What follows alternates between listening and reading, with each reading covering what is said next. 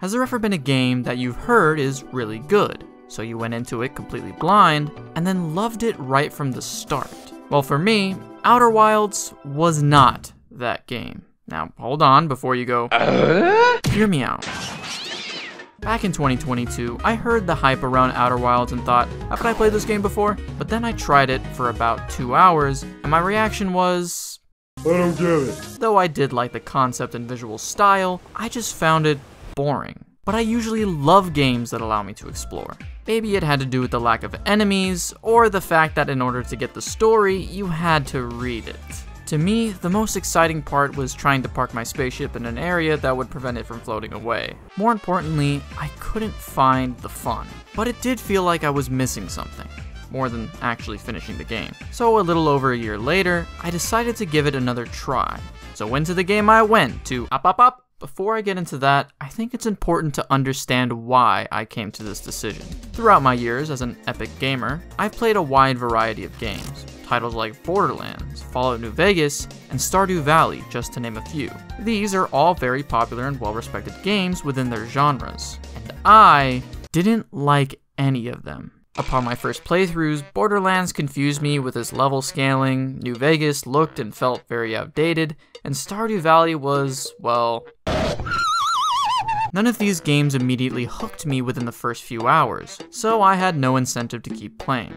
That was until years later, when I was really bored and decided to give each of them another chance, just for funsies. And after playing them again, something strange happened. The things that made me dislike the games back then didn't bother me anymore. Borderlands made me appreciate its fun world and weapon variety, New Vegas hooked me in with its bleak atmosphere and banger radio tunes, and Stardew Valley is now one of my favorite games ever. It was then I realized, sometimes you just need to be in the right headspace. But also, there's a lot of things you might be willing to give a second chance when you let enough time pass, which is fitting considering the game in question has time at the center of it all. With all that in mind, it's rewind time.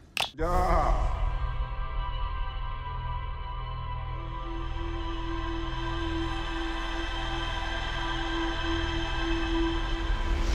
Wake up. For those who haven't played Outer Wilds, you are an alien. And no, not this type of alien. You're from an Earth-like planet called Timber Hearth. Very creative. The inhabitants, called Hearthians, I'm stuck in a tree! Created the Outer Wilds Ventures to go on expeditions to find the secrets of the universe around the, you guessed it, Outer Wilds.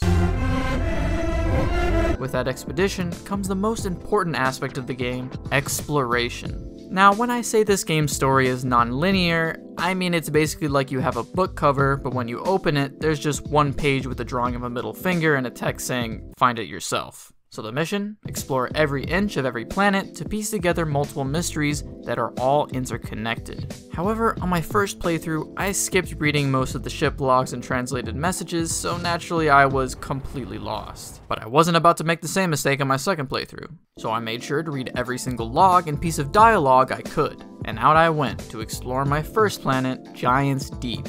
I wonder what we'll find here. What is that? What is, I ran into Statue Island. I was trying to find Statue Island, and Statue Island found... Whoa! Well, that's unfortunate. But it's all good, because I have unlimited redos thanks to this goat statue.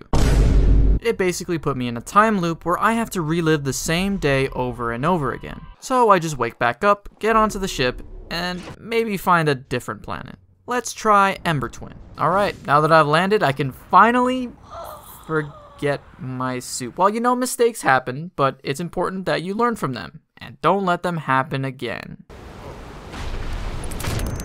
What? Repair it. Ow. Okay, well, I didn't... Oh. Are you... Occasional hiccups aside, after reading many translated texts from the Nomai, a species that Hearthians deem to be ancient, I start to piece together what's going on. The Nomai were building something in order to find the Eye. What exactly did they build, and what is the Eye? Well, I would answer that question, but I feel like you need to experience this game for yourself in order to fully appreciate it, even if that means having runs where you learn absolutely nothing and waste hours of your time, but it's all part of the process. Although I did have a lot of fun piecing together the mystery behind the quantum shards. Basically, there are these glowing purple chunks that look like space rocks, and that's because they are. I won't go too in depth about where they came from or where to find more info about them, but I will say that learning about quantum mechanics through these areas was challenging, yet culminated in a pretty cool reveal. Speaking of reveals, when exploring, you learn that each planet has unique qualities that present you with different obstacles. Giant's Deep has the clockwise spinning twisters that launch you into space, and right back down. Both Ash Twin and Ember Twin are twinning with their prickly cactus farms. Oh my gosh, I'm a pro right now. No! Brittle Hollow is playing super hot dodgeball with the black hole. Oh, okay. Huh? And the Interloper has ghosts that think they matter a bit too much. You know what? I'm gonna go. Oh, I just died. Okay. Then you have Dark Bramble, which is more foggy than dark. But as you can see, there are some bright lights right over there. So it turns out Mother Nature is quite the beauty, isn't she?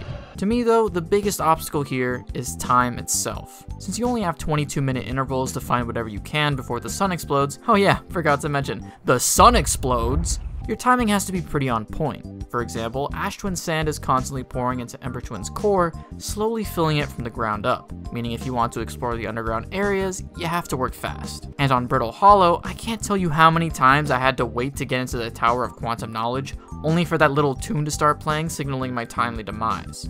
Stop playing that music! It would also be extremely demotivating whenever the "there's more to explore here" tag would still be on the ship logs after searching in that specific area the whole run. Then again, when I did find what I needed, it was super satisfying.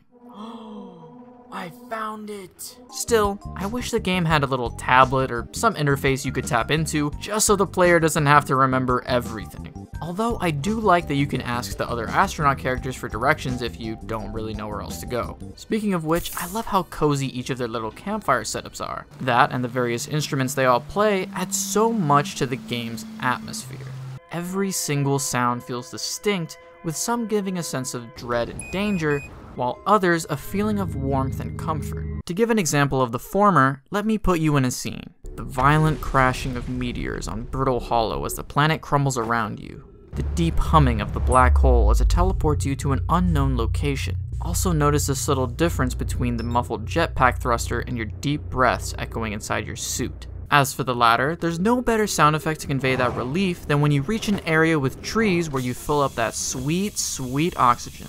And even though the song's playing on the Ventures frequency, you have a country bumpkin vibe like you're about to meet a family who's a bit too close, it still fits as a wandering around the space sticks kind of vibe. Additionally, since we are in space, there are definite sci-fi elements that get accentuated by the Nomai technology, like the glowing balls locking into place to open things. I've also got to give massive props to the design of the whole solar system in general. I was so absorbed into searching for anything I could find floating in space. Is that a satellite? What is that? What is that? It's a satellite.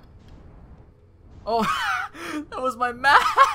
Even the Interloper, which is basically a mysterious comet, adds to how large and grand the galaxy actually is. Speaking of grand, I know I said I wouldn't talk about spoilers, but I just have to talk about the ending, since I'm sure those who have already played the game want to know my thoughts. So, massive spoiler warning until this timestamp here. Alright, spoiler warning over. Figuring out how to get to the Ash Twin project was a pretty frustrating process to say the least. I did make it to the vessel before getting to Ash Twin's core, so I was royally confused on what to do. But I definitely didn't have to look it up and find that the Twin Towers were supposed to represent the twin planets, and at no point did I spend an hour trying to get the timing right on the warp, only to realize I could just use my scout to know when to go. And I certainly didn't get the bad ending by removing the core and forgetting to wait for the warp, resulting in my permadeath. Small blunders aside, I did eventually make it back to the vessel and found myself at the eye of the universe.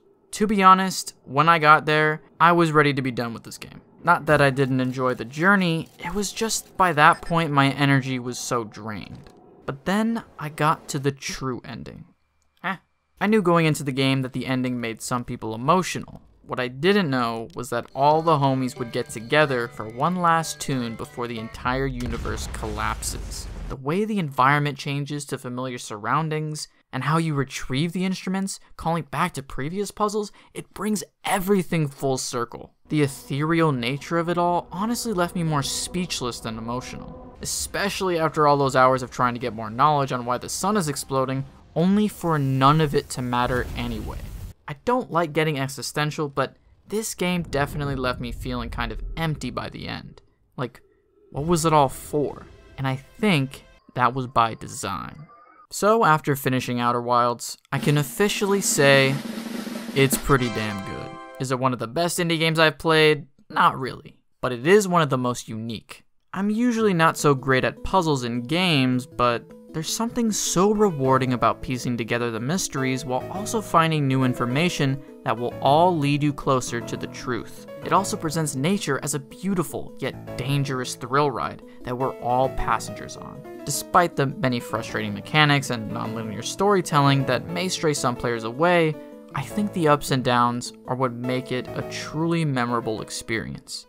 So to those who have a game they couldn't get into, but feel like they were missing something, give it another chance, because who knows, you might end up liking it. Thanks for watching.